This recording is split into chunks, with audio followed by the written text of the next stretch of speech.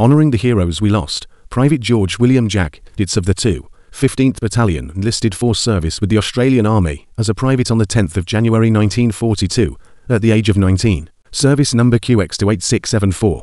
After initial training in southeastern and western Queensland, he was assigned to the 215th Battalion on or about the 22nd of August 1942, and soon after was transported to the Middle East to join the battalion, arriving on the 16th of October 1942. Shortly after arriving, the 215th, as part of 20th Brigade, was moved from Syria to Egypt, where George fought in the Battle of El Alamein as part of the 8th Army's Western Desert Offensive, which lasted several weeks. Departing Egypt on the 25th of January 1943, George and the 215th travelled to Sydney, where many soldiers took some well-deserved leave. Scarlet Beach to drive the Japanese out of the Finchifan area, that George was killed in action on the 29th of September 1943,